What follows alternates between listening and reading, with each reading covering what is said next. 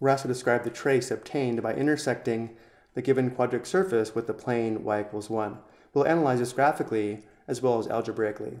Let's first take a look at this graphically. Using the 3D calc plotter, I've already graphed the quadric surface in the plane y equals 1. If we look down on the plane y equals 1, let's say here, we can see that the trace is a circle. Let's see if we can verify these results algebraically. So again, we already know the answer is the y equals 1 trace is a circle.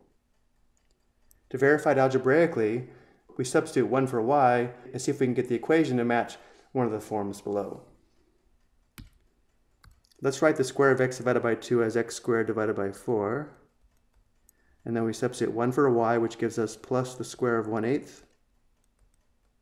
And then plus, let's write the square of z divided by 2 as z squared divided by 4 equals 1. The square of 1/8 is 1/64.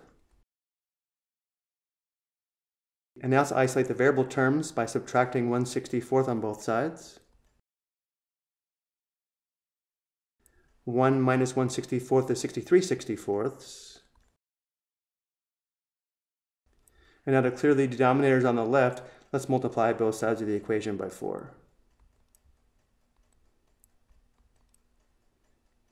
On the left, we now have x squared plus z squared.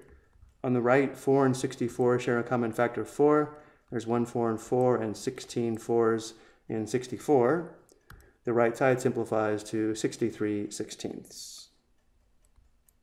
Notice how this equation does match the form of a circle shown below.